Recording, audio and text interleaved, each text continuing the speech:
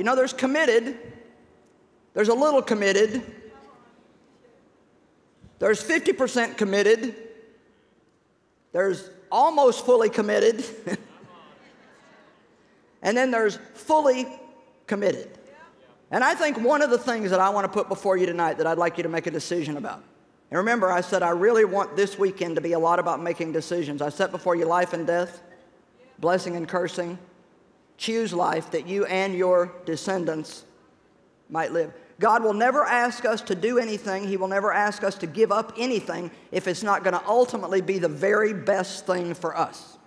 You never have to be afraid to obey God in anything, because He's never trying to take anything away from you. He's only trying to get you in a position where He can give you that 100-fold return that He wants to give you.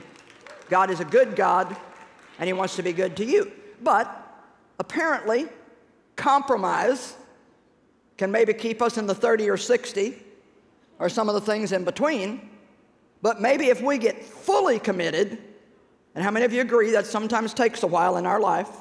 We're not, oh, come on now, get those hands up there. We know that we don't just get saved and all of a sudden we're gung-ho 100% laying everything on the altar for Jesus. It takes time, doesn't it? Wonder how many people are in this building tonight that are mad at somebody.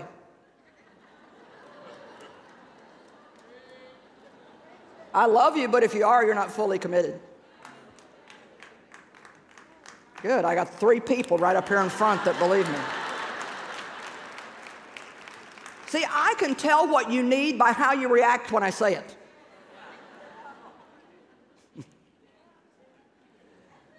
I said, if you're in here tonight and you're mad at somebody, then if you'll be truthful with yourself, and only the truth will make us free. We can avoid and evade and run from and blame. None of that sets us free.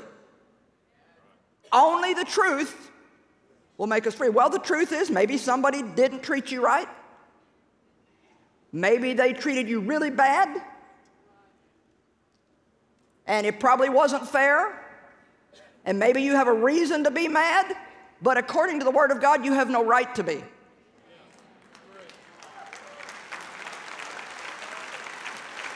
Because if we have a right to be mad at the people who hurt us, then God has a right to be mad at us.